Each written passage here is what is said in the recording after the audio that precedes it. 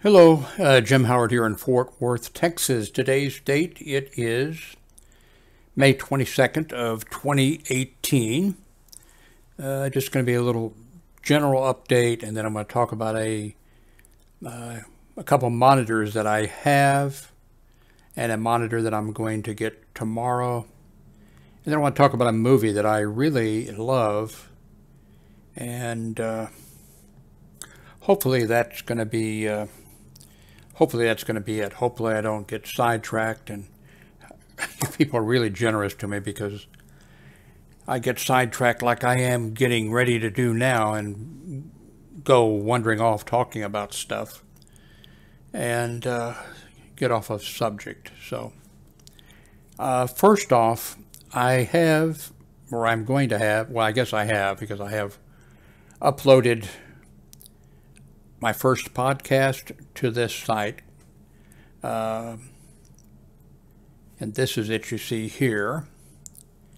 And as you can see, there's this one podcast, which is 40 minutes, I believe, but actually what it is, it's the audio off of a YouTube video that I made, I think yesterday. No, this is the 20th, so it had to be a couple of days ago. So I just took the audio off of that, and that's the podcast. But I'm going to start doing just strictly audio podcast. It'll be here. And if you wonder what all this on the screen is, I haven't had time to change. I haven't had time to really get in there and change the theme. I think this is a theme that would be really good for a music site or something. So I need to go in and change this image. And what is the size of this image, in case one of you wants to make a image for me. Nope, that's not it. That's for my, here it is. That image is 960 by 440. So if you are artistic or something, I haven't had time to do it yet, but anyway, I'm going to be doing the podcast, see how it goes. This is what it looks like, and to get to it, you can see it up here. It's showmeblog.podbean.com. When I get time, I'm either going to make showmeblog.com the address that will take you there, although this would still get you there. Or what I may just do is take showmeblog.com and fix it so if anybody goes to that it sends them over to this. So I'm not sure exactly what I'm going to do. I'm just playing with it, and I enjoy doing that kind of stuff. Yesterday I went to my heart doctor. I go once a year. I got there. I took Uber, of course. I don't have a car. And it was about, what was it? I think that was $14 and something. I tipped $5. And so got there, and they had canceled, I guess, my appointment. And I think they may have notified me on a card or something that they sent to me. And I have a bunch of stuff up on my whiteboards.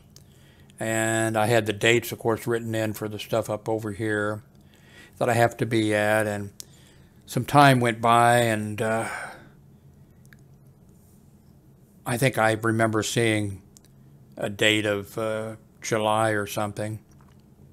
And I thought, well, that's a mistake. That must be from when I went last year or something. I threw that away. So, no, I get there and there's no appointment for me. So I take a Uber back, and I think it was 17 something, and I tipped the driver. I think I tipped $3. That was kind of an expense. And then I have to go back July something. I have to go back. So Anyway, there is my podcast. I'm going to start doing that. Give me some feedback when I start doing something, if you do start checking it out. I want to talk about a movie that I really like, and it's this one here, The Man from Earth. This is a movie trailer. I wonder if I can get by with showing the entire thing. It's maybe not. It's 1 minute and 30 seconds. Surely I can get by with showing a few seconds of it.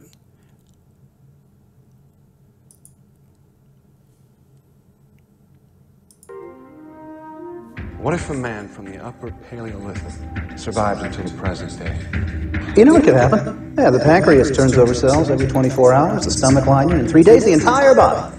In 7 years, but the process falters. Now, if a quirk in his immune system led to perfect detox, perfect renewal, then yeah, he could duck decay. We were just talking about a caveman who survives until the present time. And he hasn't aged. Okay. So that was 30 seconds of it. I really enjoyed it. I had difficulty hearing it. I have some hearing problems. I had difficulty with the sound when I watched it, but I really liked the idea of it. And there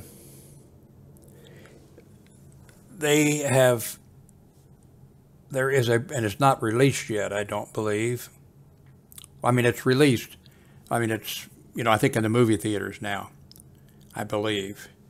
And so they have a new, it is because I know people were talking about it.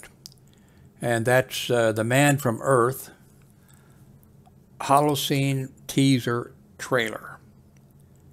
And this review is 1 minute and 24 seconds. What if a man from the upper Paleolithic survived until the present day?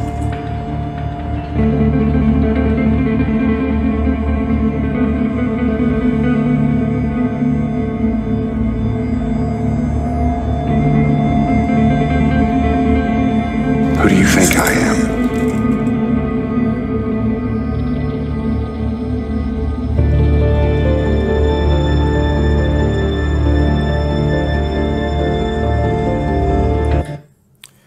Okay, you didn't see any of the new movie there. They just showed you some clips from the old. But by the way, did you notice the difference between the video quality or the movie quality of it? That's the neat thing. The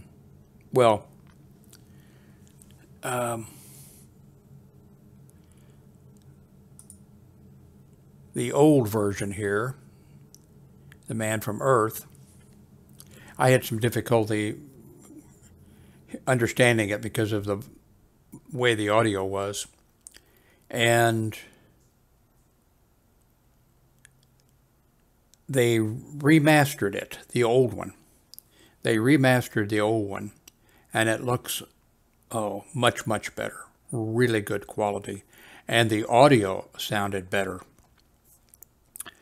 And at the end of, not the end of this trailer, but at the end of this remastered Man from Earth, which is on Netflix, I believe, because I watched it the other day. I've watched this movie several times, but I really enjoyed it the other day because of its remastering, and it was so much better, and the sound was better.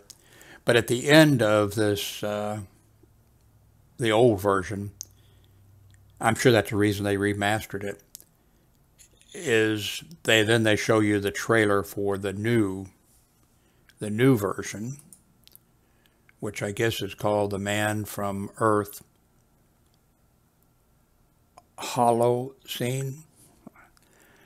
I heard some people, or read someplace that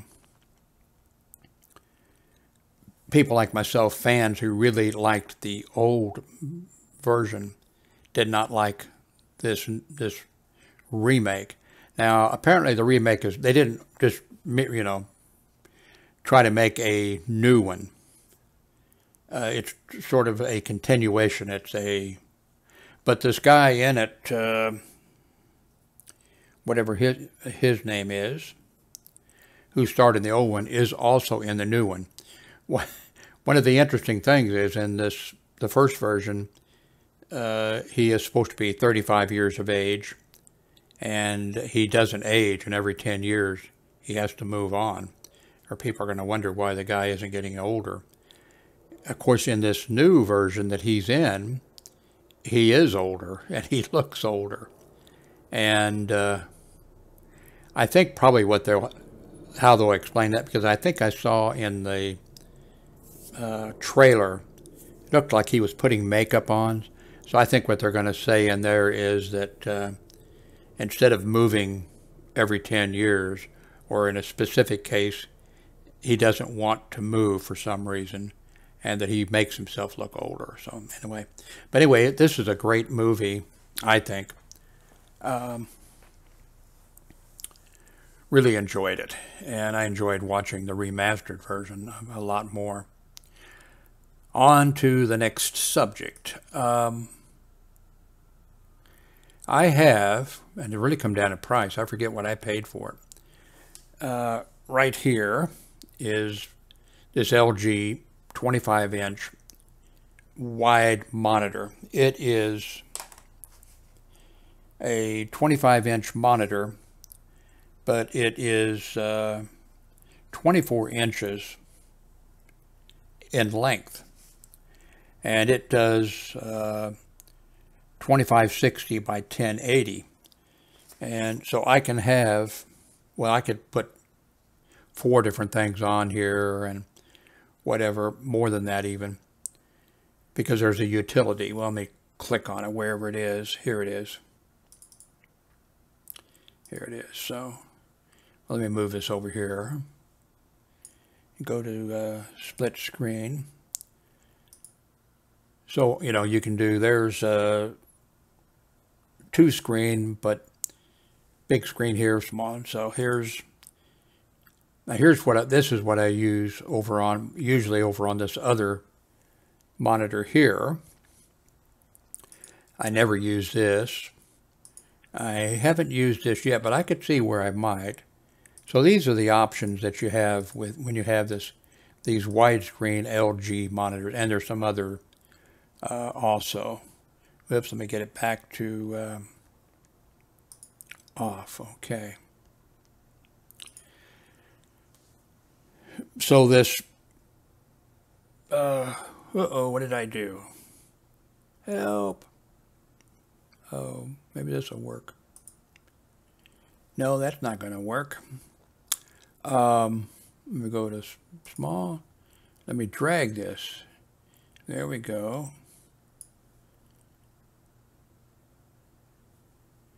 I messed this up some. I haven't had this problem before, but whenever I try to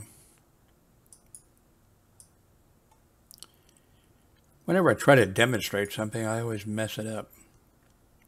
Oh, I need to make this smaller. Whoops, not that. I need to make this smaller. Here we go. Up like that. Drag this over here. This is better. Now, so like I told you, this monitor here, it does 2560 by 1080, so I can have 2, browser screens open, or maybe more of something.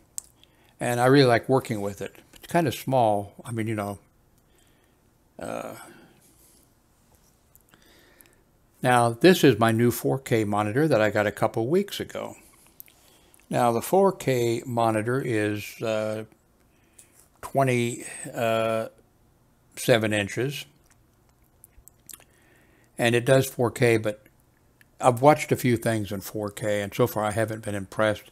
And I've just been keeping it in 1080 or 1920 by 1080 format. And it is a 27-inch monitor, but it's 25 inches wide. And of course, when I kick it into 4K, It's 3840 by 2160. And I really was looking forward to getting it and looking at 4K for the first time in my life. And so far, and I've only checked a few things. The sample 4K videos that I saw on YouTube were really excellent. But the movies that I've watched, a few, and I think a TV show or two that are in 4K, I really wasn't impressed. Like I said, I've been keeping it in 1080p. Well, tomorrow I'm getting a new monitor, and that is another extra wide monitor by the same company, also by LG, and that's the LG 29UM68, and it's a 29-inch monitor, ultra wide. They call these ultra wide. Well, this one is ultra wide, and tomorrow I guess this one will be ultra wide. And it is, it will be in the same format as, which is what's 21 by 9 format. And it will be also, like this monitor here, the smaller one, is 2560 by 1080. The 29-inch that I'm going to get will also be 2560 by 1080. Now it's going to be, though, 28 inches wide.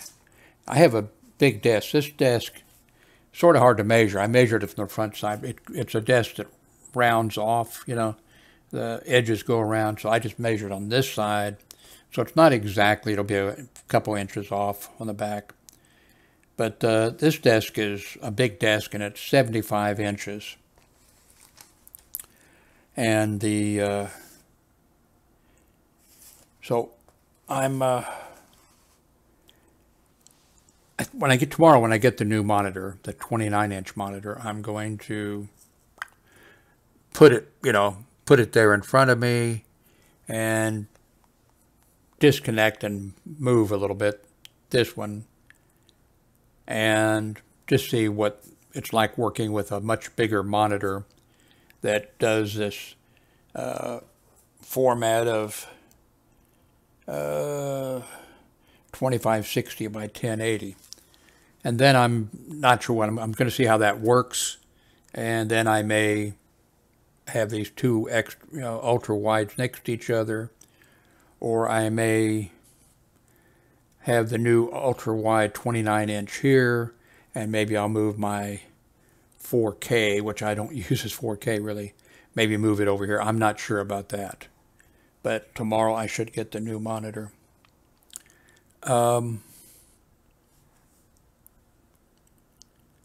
I think that's what, I'll put links, I guess, I'm not sure if I'll put them today. I probably will. I'll put links to these monitors. The ultra wide, you should think about whether it's right for you, you know, depending on your eyesight, depending on what you do.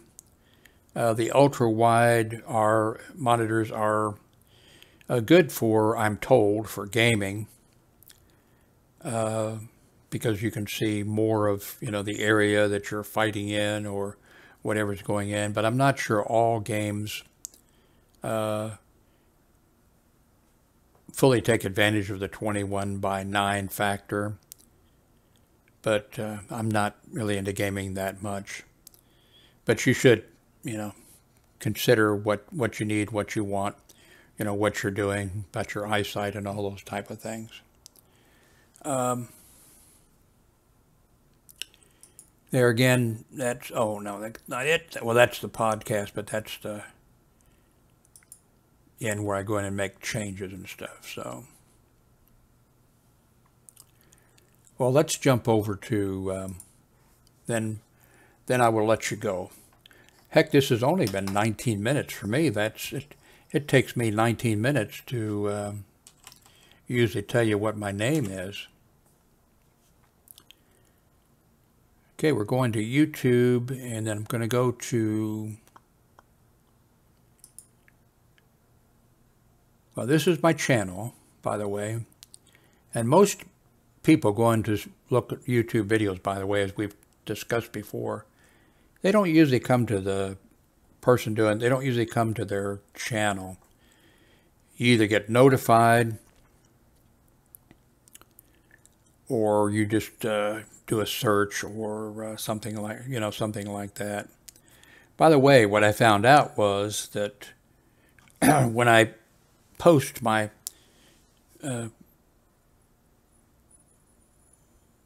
the podcast to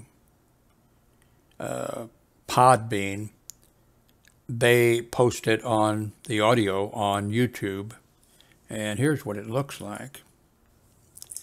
Hello, Jim Howard here in Fort Worth, Texas. Today's date it is, so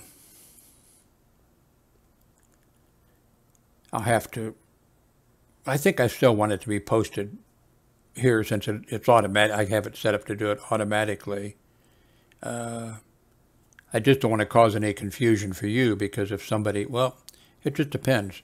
Maybe easier if you're driving or out to get it off of YouTube, the audio only, or if you're home or whatever, then you can watch because it's right here.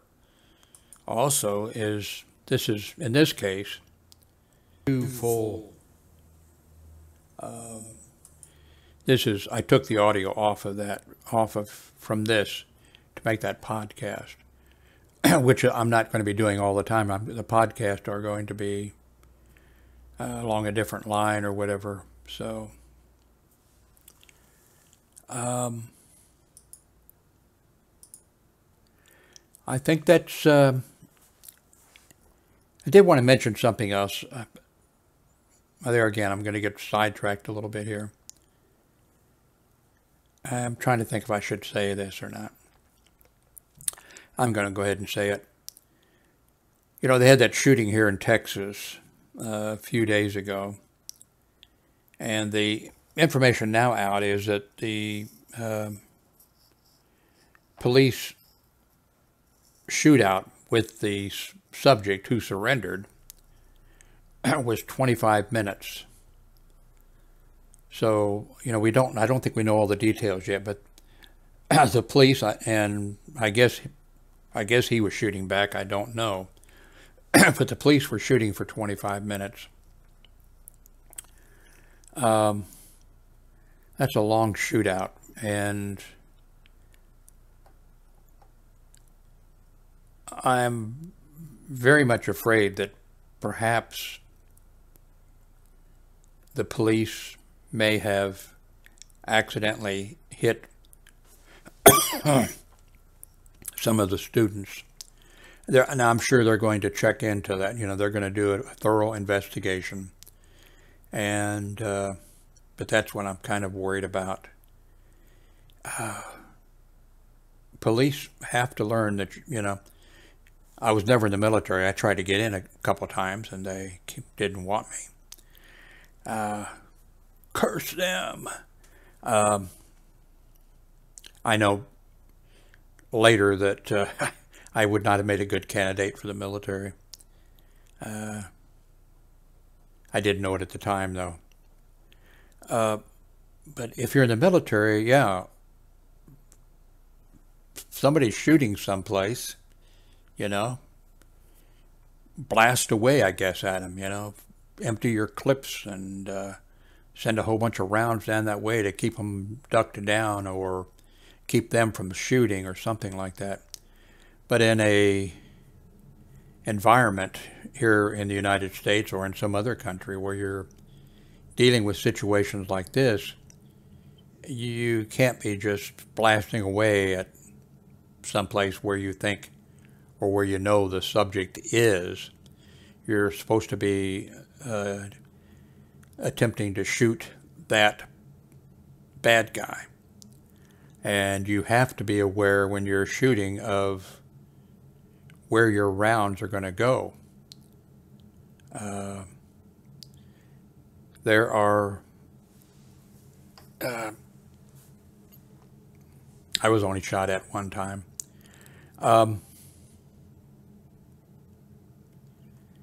were many times when I was confronting a subject, and if I had the opportunity, sometimes you just get out of your vehicle and you walk up and then you're confronted with the subject. But when I had the choice, I was always, where is this subject that I'm going to approach and make contact with? And am I going to walk up this way to him, or am I going to go around? So, what is behind this person? I'm walking up to this individual. Are there homes and maybe a playground or something right behind this individual? If I approach him from another direction, if he shoots at me, I can shoot back at him. Whereas if I approach, this subject and there's a playground with kids on it and he fires at me, unless I know that I'm going to hit him, I can't fire and take the chance that a round is going to not hit him, but hit somebody that's innocent. I just can't do it. I have to look for some other way. I have to look for cover for myself and hold my fire, or I have to move or do something. I just can't be sending rounds down range at this individual if it's going to hit an innocent person. I'm fearful because of this shooting the other day that took 25 minutes, but the police will do a thorough investigation and the information will eventually come out. But I've seen so many videos on the news, or I've seen so many videos on YouTube, and you'll see a lot of them are like maybe a car chase where the police confront somebody and he's in a car and the police will be coming from, all sides, and then the police start, blasting away at this guy. Sometimes they hit each other. You just can't put yourself into that position to be, they're blasting away. I've seen them in these videos blasting away, and just, you just can't do that. So let's hope that there wasn't an accidental, that some officer didn't accidentally shoot somebody else. So far, I'm just strictly going by the fact that there was a 25-minute shootout. And it just makes me wonder. So thank you very much for watching.